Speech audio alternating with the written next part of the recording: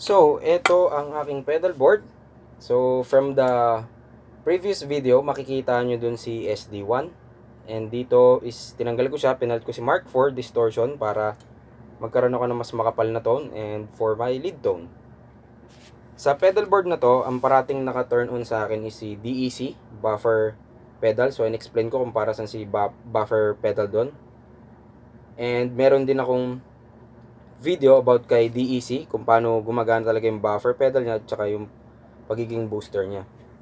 And sa board na to, ang parating naka-turn on sa akin is si yellow comp and si DEC. So sa iba, ang compressor ginagamit nila as boost. Sa akin, parati siyang naka-turn on kasi meron akong gustong tone na ina-add niya sa gitara o dun sa lumalabas dun sa amp. So ito siya pagka wala.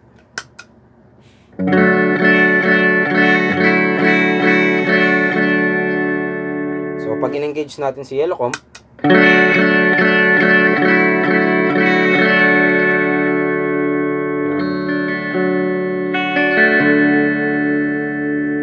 and then ang aking main drive naman is si Pure Sky and si Orange Burst, yung parang medyo TS9ish na tunog.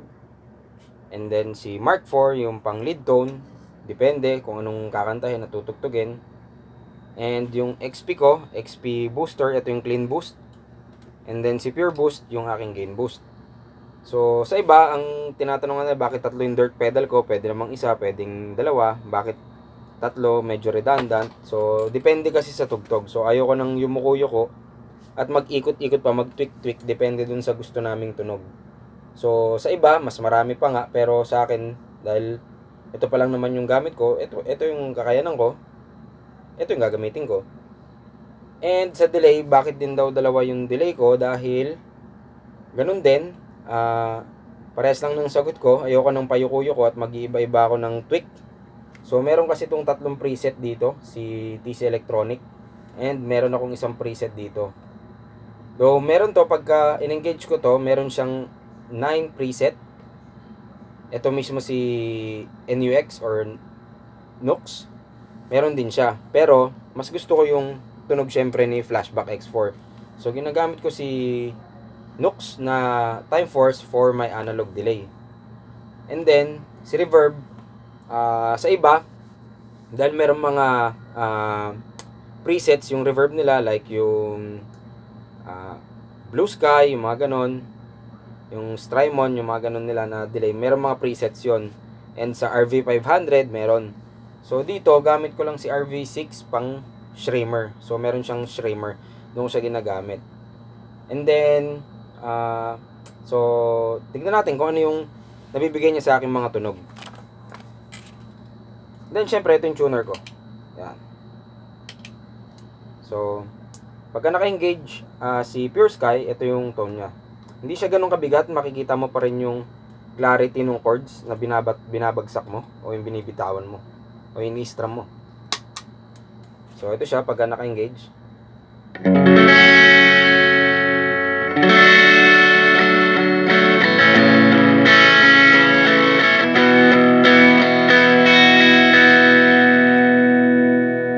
So pagka halimbawa, syempre medyo umaangat na yung build up nung tugtugan, pwede ko nang engage din itong si XP booster ko, yung clean boost ko. So ito siya pagka wala.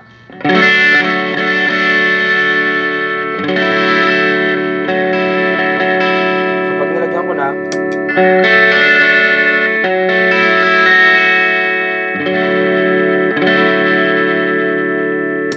so yun yung clean boost ko. And then si Orange Burst naman, medyo TS9ish yung tone niya na settings ko. So ito siya pag wala. Siya pag meron. Yan, medyo gainy.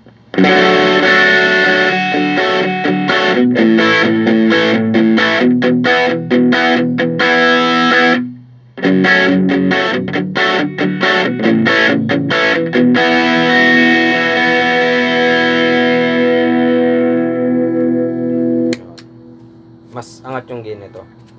And then si Mark IV distortion, ito naman yung tunog niya. Siyempre, turn off ko si yellow comp.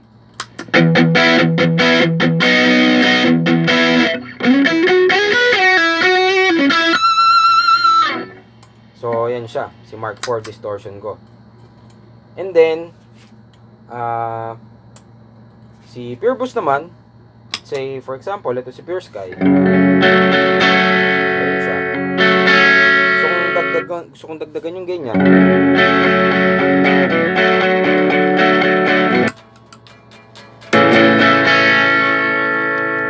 Nakatanggal pala yung power. Yan. Gusto kong dagdagan yung gain niya. Yung pag wala. Ito yung pag meron.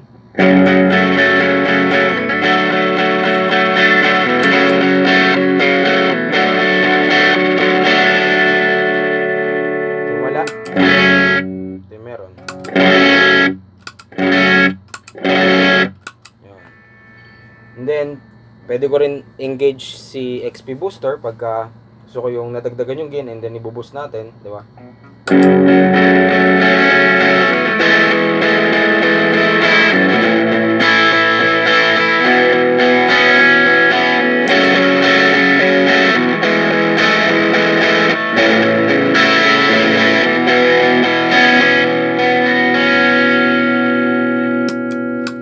So, yun.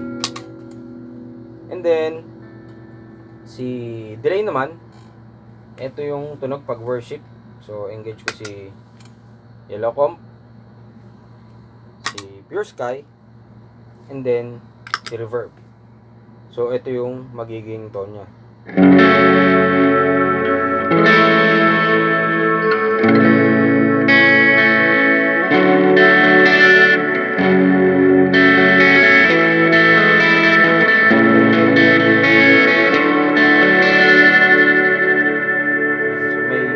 Pahabol siyang shimmer.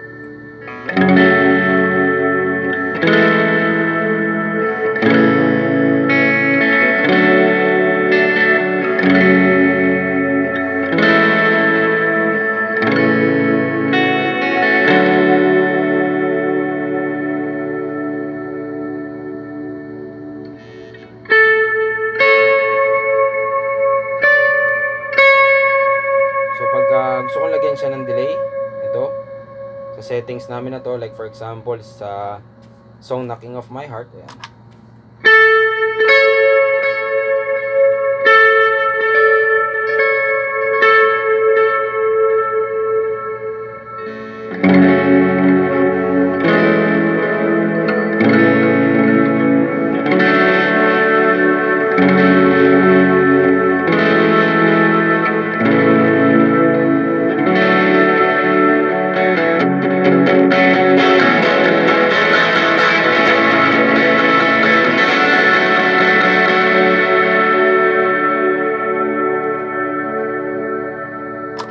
Then dito naman pagka sa third or sa letter C ni flashback, pag gusto ko mag-swell,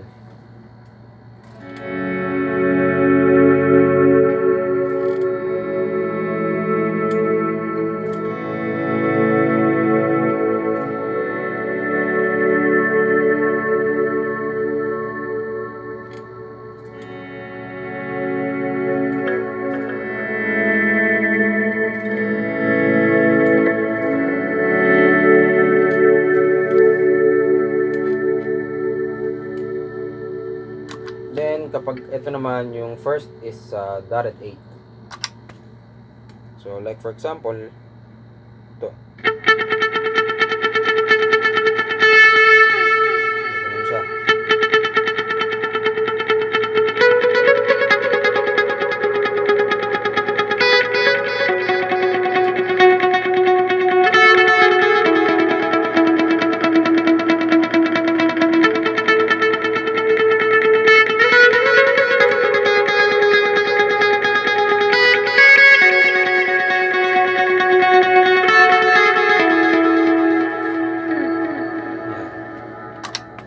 And sino pa ba? So basically ganun ko lang naman siya ginagamit. So for example naman pagka praise, so ito Engage ko lang si analog delay. Yan, medyo sakto lang yung labas ng tunog niya. Diba?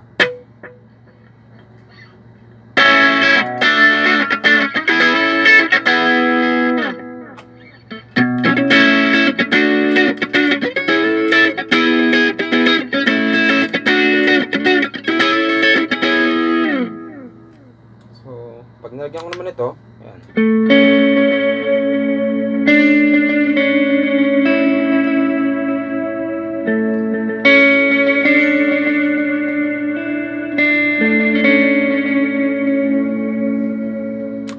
So, basically, gamit naman siya. Halos lahat nagagamit ko naman. And yung tunog ni Mark IV, eto naman. Si Yellow Comb kasi magkukos talaga ng malupit na ano yan. Shhh, yeah.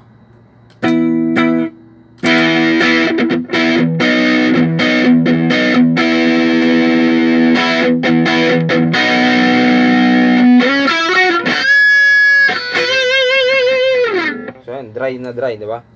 So pagka ganun, pwede kong lagyan ito. So depende dun sa song na gagawin. Pwedeng dito kasi ilagay yung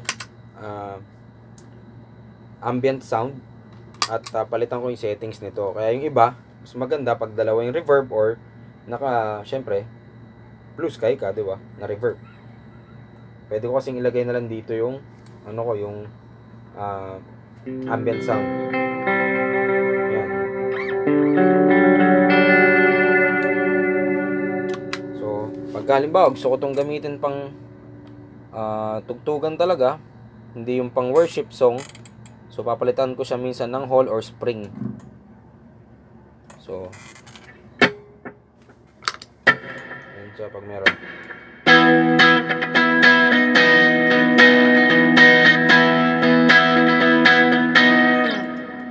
Mas maganda yung tunog niya.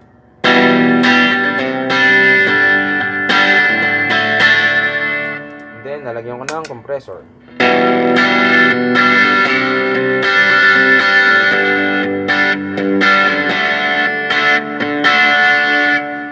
So, pag tinanggal ko sa compressor, pwedeng ito.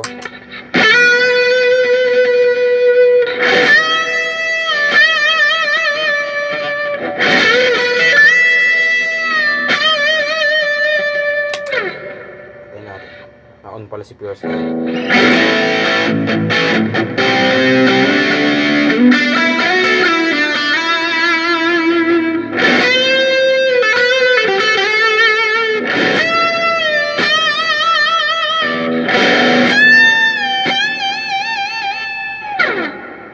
Ayun yung tunog niya.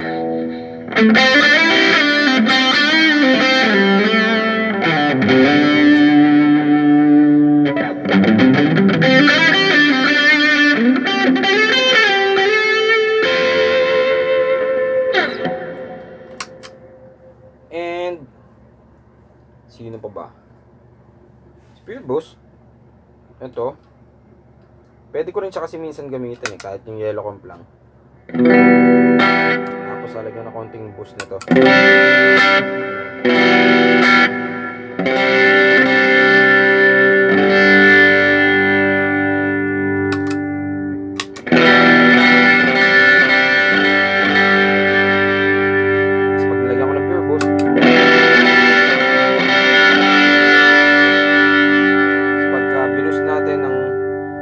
Another level.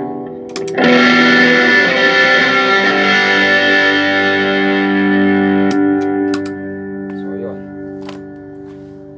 And si Orange Burst.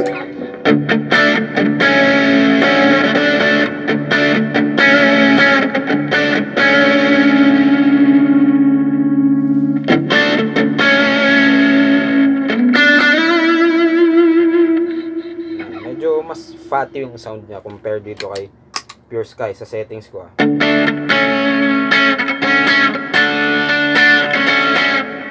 Ito. Pagka clean boost ulit. Pagka may gain boost.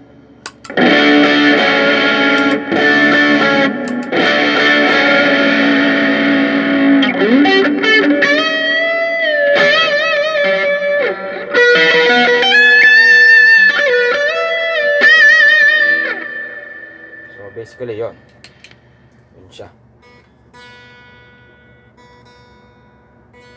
Paano muna natin.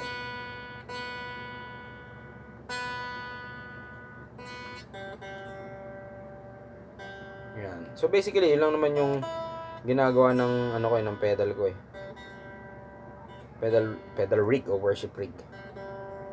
So yung iba may tremolo, ako wala pa. Gusto ko rin magkaroon ng tremolo pero hindi pa muna ngayon dahil kadarating lang nung 3 pedal ko, so medyo magagalit na si wifey.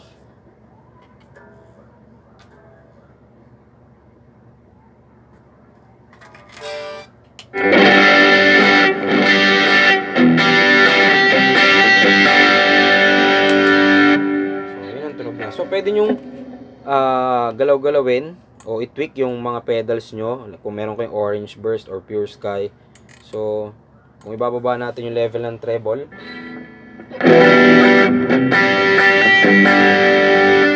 ganyan. Or pwede namang 12 o'clock lang yung treble and bass. Pwede mong bawasin yung bass.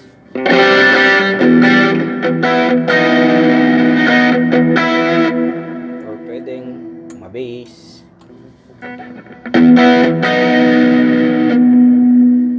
So sa settings ko is syempre ganito.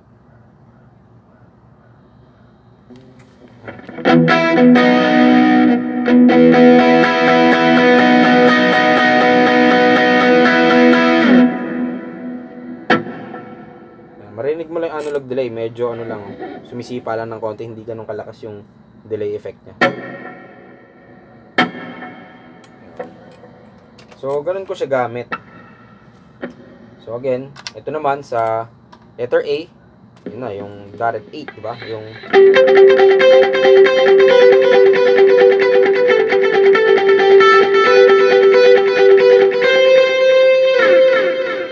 and then sa B, ito naman siya. Ito natin gamitin. Tape delay, tape.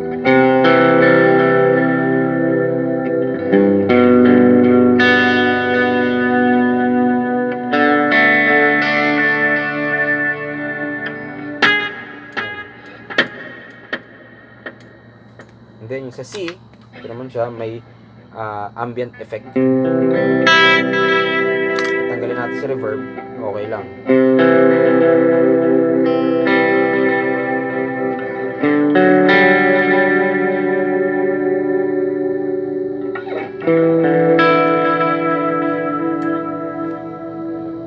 And then it's time for si analog delay. Ayan, mahina lang. So 2, 3, 4. Yun lang naman yung gamit ko sa pedal ko. And syempre nagtutweak-tweak pa rin ako, depende dun sa songs and depende dun sa gusto kong marinig. And syempre at the end of the day, depende naman sa mixing din yan, sa sound engineer nyo kung ano yung makukuha yung tone. I mean yung paglabas, di ba? Meron kasing minsan kahit naka-mic in or naka-mic, minsan sabog din, depende talaga sa PA. So ito, direkta lang talaga dun sa amp. So ito yung naririnig natin. So again, enjoy lang kayo kung ano yung gusto nyong gawin o gusto nyong i-tweak. Okay lang, walang problema as long as nag-enjoy kayo at the end of the day. What matters most is yung pag-worship natin kay Lord, di ba? So enjoy lang hanggang sa makamit natin yung mga gusto nating pedal. So like itong hilerang to, lahat to Lazada. So okay lang naman, okay naman yung tunog niya for me. And pagka ginagamit namin dun sa live worship namin, okay naman siya. So basically okay naman, all good. So enjoy nyo lang mag-tweak, di ba? Okay, matakot. Minsan kasi katulad nung sa akin, si ano ako yung gamit to ni ni ganito, ni Nigel, gamit to ni Lincoln Brewster, or gamit to ni ng Bethel, gamit to ng Hillsong. So nababox na tayo dun sa gamit nila to. Well, okay lang naman yun as long as may pambili tayo, walang problema. So sa ngayon, ito pa lang yung resources ko. So dito lang muna ako. So kung ano yung kaya kong i-tweak, di ba? Progress, hanggang sa, let's say, magkaroon na ng timeline, well and good, magkaroon na ng blue sky, okay na, di ba? So, yun. Enjoy lang. So, I hope meron kayong natutunan kahit papano dito sa pedal board na to. And, continuous pa rin naman yung tweaking ko sa gusto kong tone. And, yung gamit kong amp dito is yung RJ amp. Yan. Modeling guitar amplifier. 30 watts. And, nga pala, nandito sa ilalim, yung aking pinaka noise gate. Yan.